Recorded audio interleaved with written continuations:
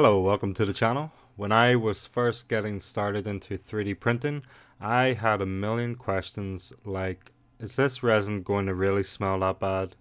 Or how long will each print actually take?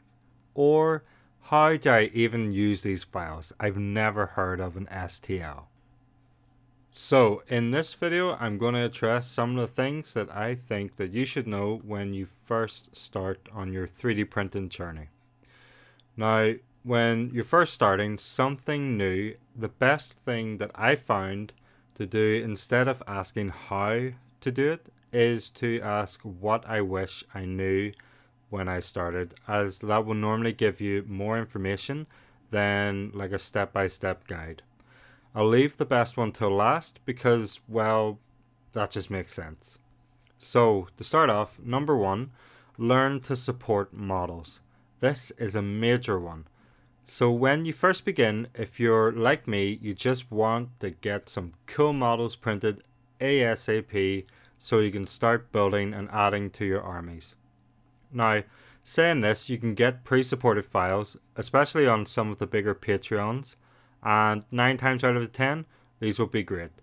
But if you're looking for something that is an exact clone of a model that is produced by a company who will 100% not tolerate anything that you're doing unless you're buying their models that only cost them a fraction to make and they can sell for a huge markup and even increase the prices every year, sorry, I almost went into a rant. Like I was saying, if you're looking for the likes of a Space Marine, they would be hard to find pre-supported, and especially for them to be like a one-to-one copy or very similar.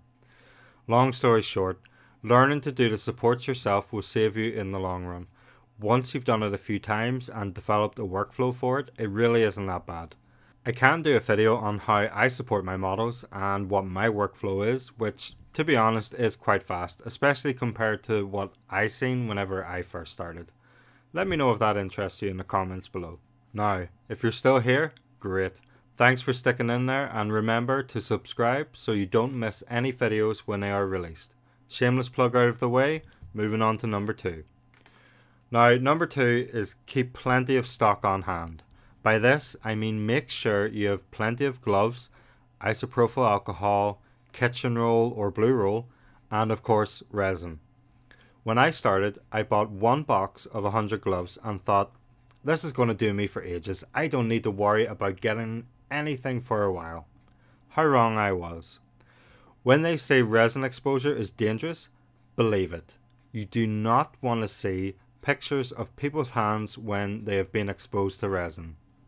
I have tried to reuse some gloves, thinking, well, I didn't really touch any resin. I should be fine. No, don't do it. Ever.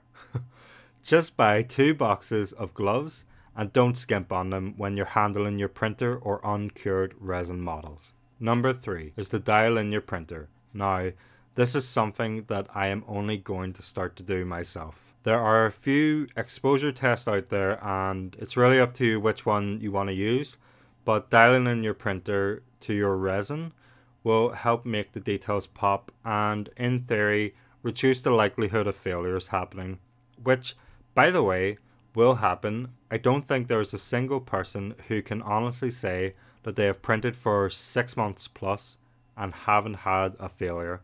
It just happens. Even when you think that you have everything set up correct, even a small thing like the change in temperature could make a print fail. Number 4. Now, this one really is personal to me. Have a plan set out. By that, I mean when you're about to start printing, know what your next 5 or 10 prints are going to be and stick to it. I have the mind like a magpie. When I see something shiny and new, I just gotta have it. So don't be like me. If your army is going to be, say, Nurgle Demons, then print out the HQ choices, then the troops, so at least you have an army that you can play with straight away, and then think, well, maybe I'll need some elite choices or fast attack, and then print them out. So ideally, if I could start over again, I would focus on one army, do all of the things that I want and need, and then after I've printed maybe 2,000 or 3,000 points worth, then move on. Right now, as we speak, I've printed proxies for Slanesh demons. Now, I've been wanting to print these for well over a month. So last night I thought I should print a rhino. I don't even have any firstborn marines to use it with. Why? Now, the grand finale. The moment you have all waited for. Number 5. Save everything. I mean it. If you find a file on Cults or a Patreon that you're sub to and you like it, save it, back it up, and then back it up again. So when I started 3D printing, I had found by chance a subreddit called Printed Warhammer. Now, this was like the utopia of STL files for Warhammer 40,000.